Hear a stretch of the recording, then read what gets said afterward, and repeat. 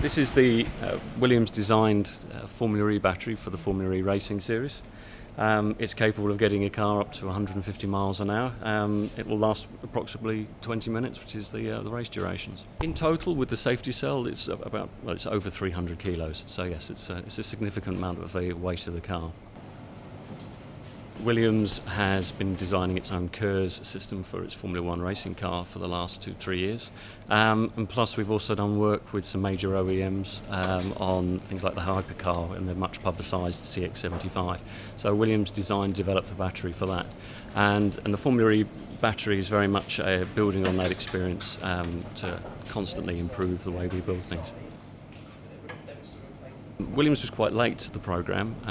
We started the programme in about June 2013, and so during all that time we were designing, testing, developing, so manufacturing started around the end of March.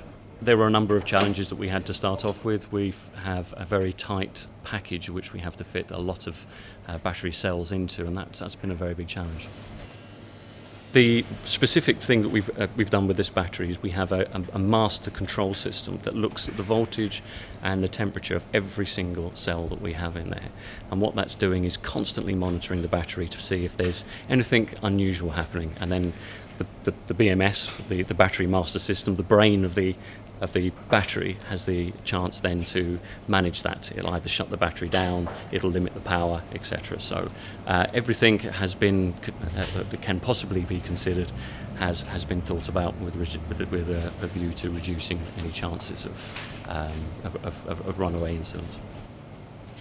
Obviously, materials we use are specifically selected for their mechanical properties and thermal properties, because the thermal management of the battery is extremely important. Plus, obviously, because this is a racing application, we're constantly looking and evaluating whether we can use lighter materials, etc., to reduce the overall weight. We've run a number of tests on the battery, and we were the first companies that did an FIA controlled successful crash test on this battery. So that's both front and back, and there's also been a lot of work done on side impacts, etc. as well. So yes, trying as best as possible to look at race scenarios with a view to ensuring that the battery will always remain in a safe condition.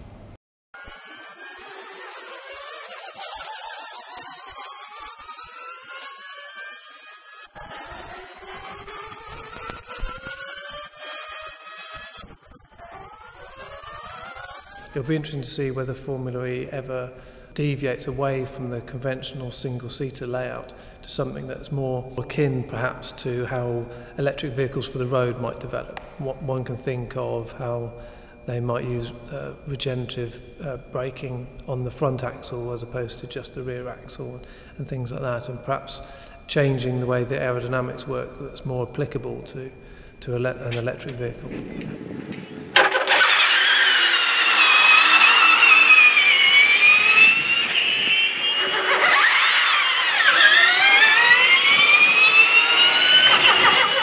Well, the technical regulations for next year are quite tight, so that there won't be any major deviation from the chassis layout we currently have. It's really only the propulsion system that's really open for development next year. So we could expect to see different electric motors being used, and certainly Williams are very interested in battery development and seeing how we could get a little bit more out of the battery given the current regulations from the FIA state a maximum weight of electric cells, battery cells that we can use. But even with that restriction, we still think there's possibly some improvements that can be made to the battery we have today on the basis that it was designed and developed in such a short period of time. And now that we've actually seen how the battery is used in the car, I think there's some improvements we can put in there.